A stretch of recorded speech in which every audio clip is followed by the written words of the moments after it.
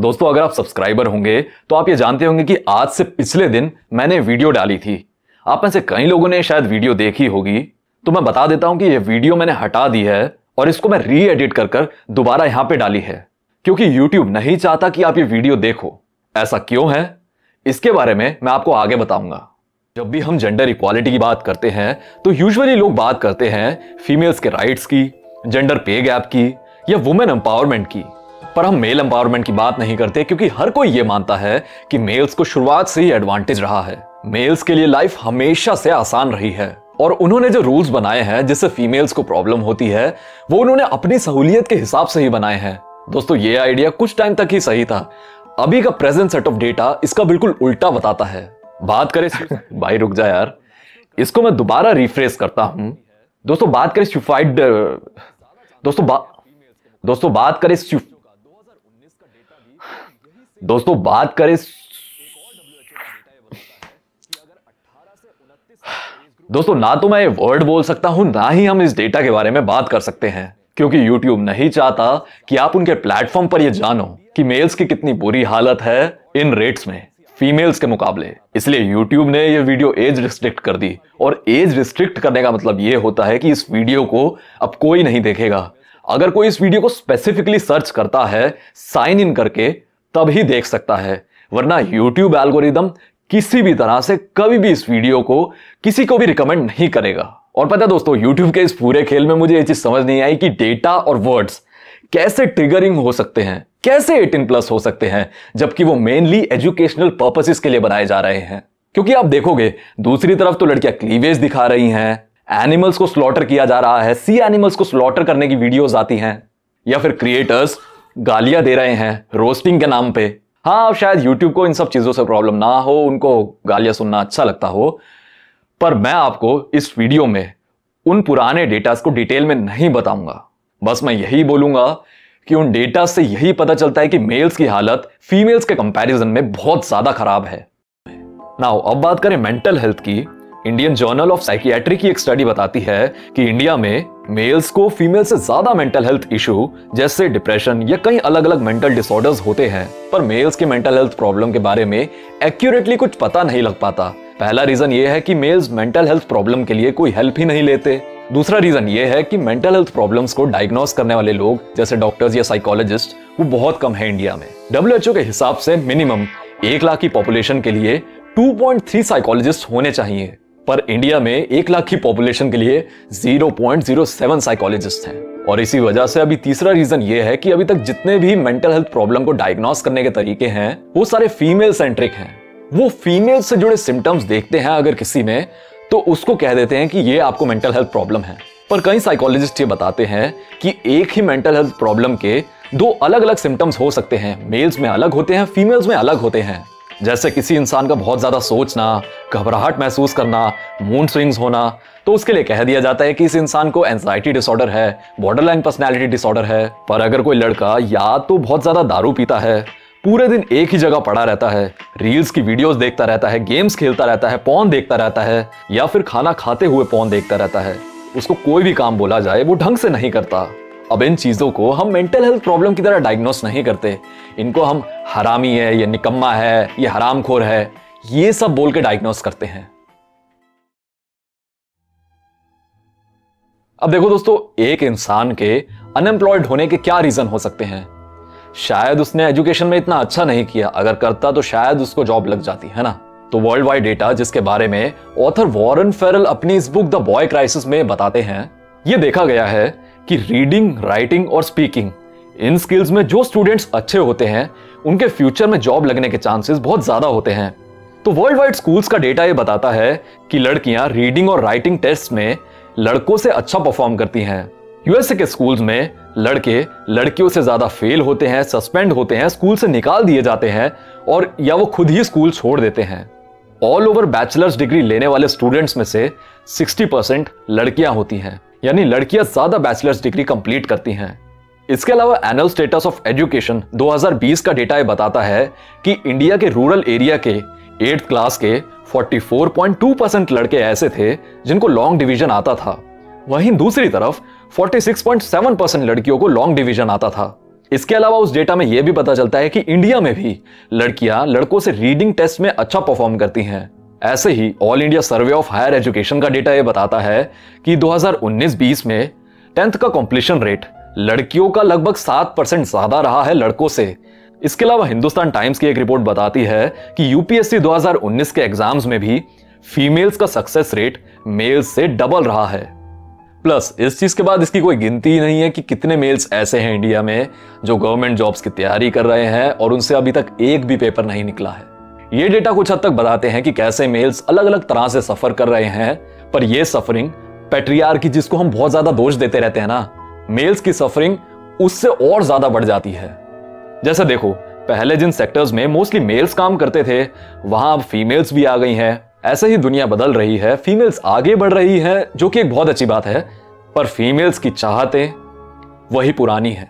उनको अभी भी ऐसा मेल चाहिए होता है जो उनसे हर चीज में अच्छा हो। वो लड़का दिखने में अच्छा हो, मनी वाइज अच्छा हो, मेंटली स्टेबल भी हो, इंटेलेक्चुअल भी हो और कंट्रोलेबल भी हो कुछ हद तक। पर पता है क्या, मैं ये मानूंगा कि कुछ फीमेल्स ऐसी होती हैं कि वो ये सोचती है कि यार इतनी डिमांड्स हमें नहीं करनी चाहिए, सामने वाला भी तो इंसान है ना, हमें अपनी थोड़ी डिमांड कम करनी पड़ेगी, हमें थोड़ा बहुत बदलना पड़ेगा। पर वो ऐसा इसलिए नहीं सोचती क्योंकि सामने वाला इंसान है। उनके ऐसे सोचने का असली रीजन ये होता है, फीमेल्स की भी अपनी एक कॉम्पिटेंस हायरार्की होती है, इसलिए उनको भी हर चीज नहीं मिलती, इसलिए थोड़ा बहुत उनको कॉम्प्रोमाइज करना पड़ता है। पर स्टिल, चाहे वो कितनी भी अनसक्सेसफुल हो, जॉबलेस हो या अच्छी ना दिखती हो, उनको कोई ना कोई मिल जाता है। पर मेल्स के साथ ऐसा नहीं है। मेल अगर अनसक्सेसफुल है या फिर बेयरली सक्सेसफुल है ना, मतलब छोटी मोटी नौकरी करता है अपना खर्चा चलाने के लिए, तो उनको इजीली कोई नहीं मिलता। उनको बहुत ही मुश्किल से कोई मिलता है, बहुत ही मुश्किल से नहीं मिलता उनको कोई। और अगर कोई उनकी गर्लफ्रेंड भी होती है ना पहले से, तो वो भी थोड़े टाइम बाद उनको छोड़कर चली जाती है। क्योंकि ये चीज 100% सच है, आप भी जानते हो, और ये डिमांड हर कोई करता है लड़के से कि लड़का सेटल होना चाहिए अच्छे से। और इसी पैट्रियार्की की वजह से एक ही घर में सेम एज के मेल और फीमेल है तो फीमेल पर इतना ज्यादा प्रेशर नहीं होता अपने घर वालों की तरफ से कमाने का, काबिल बनने का, जितना मेल्स के ऊपर होता है। आप चाहे मेल हो या फीमेल, आप ये चीज समझो कि हालात पहले जैसे नहीं रहे हैं, दुनिया बदल रही है, बहुत ज्यादा कॉम्पिटिटिव हो रही है, इसलिए हमें मेल्स की प्रॉब्लम्स को डिस्कस करना पड़ेगा जैसे हम फीमेल्स की प्रॉब्लम्स को करते हैं। और डिस्कस करने से मेरा मतलब यह नहीं है कि हम अनसक्सेसफुल मेल्स या छूतिया मेल्स को सोसाइटी में एक्सेप्ट करने लग जाएं। नहीं, हमें यह सवाल करना होगा कि इतने अनसक्सेसफुल मेल्स क्यों बढ़ रहे हैं, मेल्स पीछे क्यों रह जा रहे हैं, मेल्स फेल क्यों हो रहे हैं। दोस्तों, ये प्रॉब्लम्स वहीं से शुरू होती हैं जहां मेल्स सक्सेसफुल बनने जाते हैं, स्कूल से। दोस्तों, ये बात हम सब समझते हैं कि स्कूल्स में ऑप्शन नहीं होते। अपने मुताबिक जो हम इंटरेस्टिंग काम करना चाहते हैं, जो हम इंटरेस्टिंग चीज सीखना चाहते हैं, वो नहीं सीख पाते। इसके बाद जो भी चीज स्कूल में पढ़ाई जाती हैं वो सारी थ्योरेटिकल होती हैं, बहुत रेयरली कुछ प्रैक्टिकल्स होते हैं, हफ्ते में 1-2 बार। प्लस वो जो चीजें पढ़ाई जाती हैं वो काम की भी नहीं होती। इसीलिए प्रेजेंट स्कूल सिस्टम सबको थोड़ा बहुत बोरिंग लगता है। पर बड़ी प्रॉब्लम आती है उन मेल्स के साथ जो कम एग्रीएबल होते हैं और कम कॉन्शियंशियस होते हैं। दोस्तों, साइकोलॉजिस्ट ने किसी की भी पर्सनालिटी को एनालाइज करने के लिए एक सिस्टम बना रखा है ओशन नाम से। तो ओशन में ए से होता है अग्रीएबलनेस। तो जिन लोगों में ये ट्रेट काफी ज्यादा होता है वो काफी कोऑपरेटिव होते हैं, वो अथॉरिटी की रिस्पेक्ट करते हैं, वो दूसरे लोगों की बात जल्दी मान लेते हैं। अब ये ट्रेट बायोलॉजिकली फीमेल्स में ज्यादा पाया जाता है मेल्स से, इसीलिए फीमेल्स को ज्यादा एडवांटेज होता है मेल से हमारे स्कूल सिस्टम में। क्योंकि स्कूल्स में ये चीजें जैसे ब्लैक बोर्ड से जल्दी जल्दी कॉपी करना या फिर अपनी कॉपीज को कंप्लीट रखना, प्रोजेक्ट लिखना जिनका कोई यूज ही नहीं है, या फिर क्लास में चुपचाप बैठना, बात नहीं करना किसी से, एक बार में बात मान जाना, या फिर अनइंटरेस्टिंग सब्जेक्ट थ्योरेटिकली पढ़ना, ये सब स्कूल्स में अच्छा माना जाता है। और मोस्टली फीमेल्स को ये सब चीजों में इतनी ज्यादा प्रॉब्लम नहीं आती। ये चीज आप उनकी कॉपीज से देख सकते हैं। पर एक कम एग्रीएबल मेल का दिमाग कुछ इस तरह सोचता है, जिस काम में मेरा इंटरेस्ट नहीं है मैं उसमें पूरा एफर्ट नहीं डालूंगा। और सालों ये जो तुम पढ़ा रहे हो ये तो फ्यूचर में तो काम आने वाला है नहीं ना, मुझे समझ आ रहा है क्योंकि जिस तरीके से तुम पढ़ा रहे हो, तो मैं क्यों मानूं तुम्हारी बात, क्यों करूं मैं काम कंप्लीट, क्यों रहूं मैं क्लास में इंसानों की तरह। इसके बाद सी से होता है कॉन्शियसनेस। तो जिन लोगों में ट्रेट ज्यादा होता है वो काफी ऑर्गेनाइज्ड होते हैं, डिसिप्लिन्ड होते हैं। तो जिन मेल्स में ये ट्रेट ज्यादा होता है वो कम एग्रीएबल होने के बाद भी स्कूल सिस्टम में अच्छा कर लेते हैं, क्योंकि वो काफी ज्यादा ऑर्गेनाइज्ड होते हैं। अब जिन मेल्स में दोनों ही ट्रेट कम प्रोपेंसिटी में होते हैं, तो चाहे वो कितने ही स्मार्ट हो, उनका आईक्यू कितना ही ज्यादा हाई हो, वो हमेशा स्कूल सिस्टम में खराब परफॉर्म करते हैं। अब देखो, क्योंकि घर वालों की तरफ से प्रेशर होता है, तो ऐसे लड़के भी गिर पड़कर नंबर ले आते हैं, स्कूल सिस्टम को झेल जाते हैं। पर बचपन में जो उनकी सीखने की चाहत होती है ना, जिस काम को वो पसंद करते हैं, उसमें बेस्ट होने की जो चाहत होती है, वो पूरी तरीके से खत्म हो जाती है। अब उन मेल्स के साथ ऐसा होता है कि वो अच्छा परफॉर्म नहीं करते, तो उनके घर वालों के पास अगर पैसा होता है तो वो मटेरियलिस्टिक चीजों में अपनी खुशी ढूंढते हैं। अगर वो मिडिल क्लास या किसी गरीब घर से होते हैं तो फिर या तो नाइलिस्ट बन जाते हैं या फिर समाज के ठेकेदार बन जाते हैं। अब आते हैं वो मेल्स जिनको मेंटल डिसऑर्डर होते हैं, जैसे ADHD। Centre for disease control and prevention का एक डेटा बताता है कि बॉयज में 2 गुना ज्यादा चांसेस होते हैं ADHD के गर्ल्स के मुकाबले। और जर्नल ऑफ अटेंशन डिसऑर्डर की एक स्टडी बताती है कि इंडिया में ADHD होने के 3 गुना ज्यादा चांसेस होते हैं मेल्स को फीमेल्स की तुलना में। अब देखो, जिसको ADHD होता है उसके दिमाग में डोपामिन की एक्टिविटी बहुत कम होती है, यानी उन लोगों का रिवॉर्ड पाथवे नॉर्मल लोगों की तरह एक्टिवेट नहीं होता। उनको हमेशा कुछ ऐसा काम करने की जरूरत होती है जिससे डोपामिन एक्टिविटी बढ़े, जैसे कोई प्रैक्टिकल टास्क करना जिसमें थोड़े थोड़े टाइम में उनको कुछ उस काम से मिलना चाहिए या उसकी सर्टेनिटी होनी चाहिए कि कुछ ना कुछ तो मिलेगा। इसलिए ऐसे मेल्स के लिए स्कूल एक जेल होती है, क्योंकि जितनी भी स्कूल में चीजें होती हैं वो उनको बोरिंग लगती हैं, बोरिंग काम लगते हैं, तो इसलिए वो अपना पूरा एफर्ट नहीं डालते। और इसी वजह से वो स्कूल्स में टीचर्स से गालियां खाते हैं, घर में घर वालों से गालियां खाते हैं, और धीरे धीरे वो काफी ज्यादा डिप्रेस्ड होने लगते हैं। और जो लोग उनको हमेशा से बोलते रहे हैं ना कि भाई तू तो लूजर है, वो उस टैग को एक्सेप्ट करने लग जाते हैं। वो एक्सेप्ट करने लग जाते हैं कि वो एक लूजर है। प्लस अगर वो मेल्स बहुत ही कम एग्रीएबल होते हैं, तो एजुकेशन सिस्टम जितने भी उनसे प्रोमिसेस करती है ना कि तुमको ये मिलेगा, अभी एफर्ट डालो तो आगे लाइफ सेट हो जाएगी, ये बातें उनको समझ नहीं आती। उनका दिमाग कुछ इस तरीके से सोचता है, दुनिया तुम्हारे वादे सब जाए गांड मराने, भाड़ में जाए, बहुत देख लिए, मैं खेलूंगा अब गेम। खत्म हो गया भैया मैटर, चैप्टर क्लोज हो गया। आगे चल के ऐसे मेल्स की हालत बहुत ज्यादा बुरी हो जाती है। वो अपने लिए और घर वालों के लिए, दोनों के लिए मुसीबत होते हैं। और ऐसे ही मेल्स के बहुत ज्यादा चांसेस होते हैं सुसाइड करने के। इसलिए दोस्तों, स्कूल्स में कभी भी मेल्स ने इतना स्ट्रगल नहीं किया जितना अब करते हैं, क्योंकि पहले के टाइम में भी 300 साल पहले तक भी चीजें हमेशा प्रैक्टिकल रहती थी। लोग जब गुरुकुल में पढ़ने जाते थे तो वहां पे प्रैक्टिकल एजुकेशन ही होती थी, थियोरेटिकल चीजें रेफरेंस की तरह यूज की जाती थी। इसलिए दोस्तों, अगर हमें मेल्स की मदद करनी है, मेल्स को बेटर बनाना है, तो स्कूल्स में ऑप्शन होने चाहिए और चीजें ज्यादा से ज्यादा प्रैक्टिकल होनी चाहिए, जिससे माइंड स्टिमुलेट रहे, जैसे कि 300-400 साल पहले गुरुकुलों में होता था। प्लस अगर किसी मेल को पर्सनालिटी ट्रेट इश्यूज है, तो उनके पर्सनालिटी ट्रेट इश्यूज के हिसाब से लर्निंग प्लान्स होने चाहिए।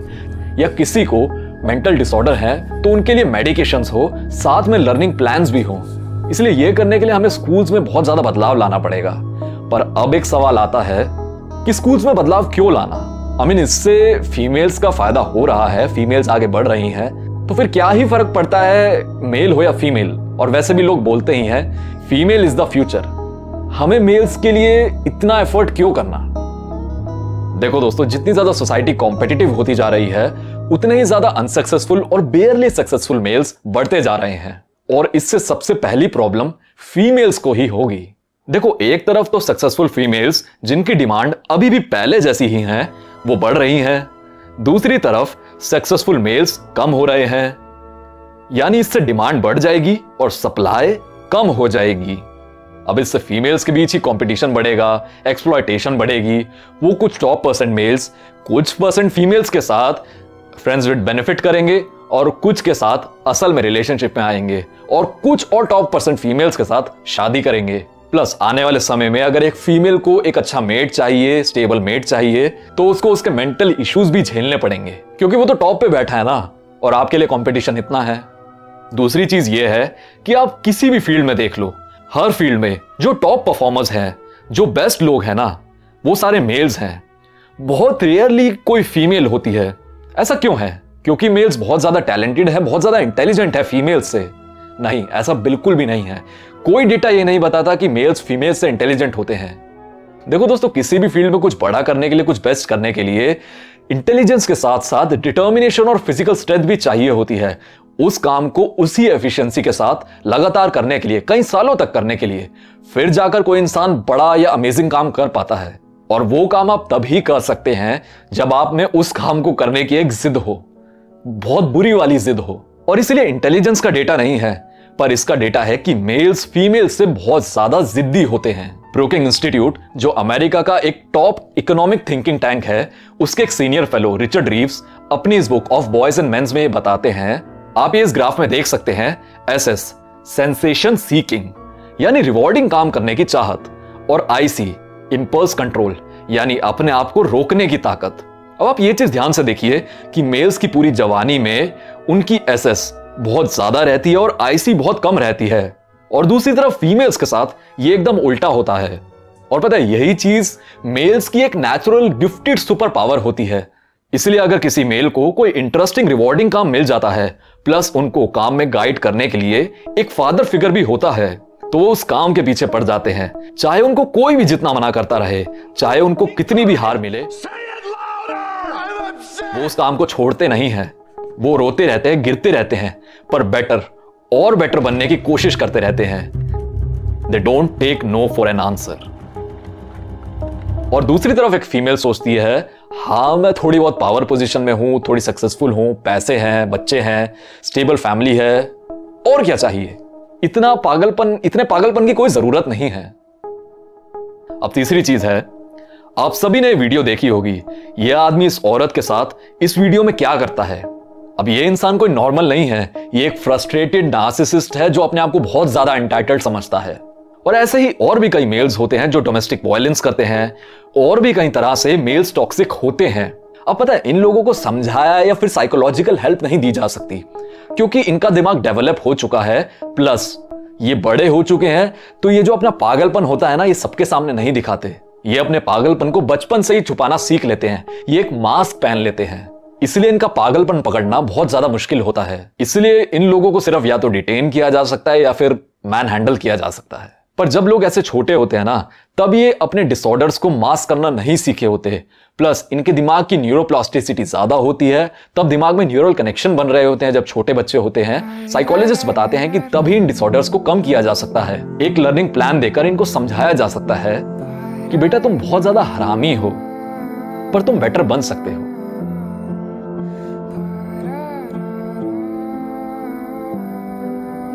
और आखिर में दोस्तों मैं यही कहूंगा कि क्योंकि अगर सबसे खराब काम मेल्स ने किए हैं दुनिया में, तो सबसे अच्छे काम भी मेल्स नहीं किए हैं। और ये मैंने पहले भी बोला है कि टॉक्सिक मैस्कुलिनिटी एग्जिस्ट नहीं करती, toxic by products of mishandling masculinity exist करती है। इसलिए हम अभी के मेल्स की तरह आगे आने वाले मेल्स को भी निकम्मा, हरामखोर ये कहकर अपनी सरदर्दी कम करते रहेंगे कि हमें एफर्ट ना डालना पड़े मैस्कुलिनिटी को समझने के लिए, तो वो ऐसे बन जाएंगे। मेल्स फेल होते रहेंगे, मेल्स वीक होते रहेंगे। और जॉर्डन पीटरसन अपनी इस बुक की लाइन में बताते हैं, And I do believe that if men don't become consciously dangerous, they become unconsciously dangerous. And so it's much better to become consciously dangerous.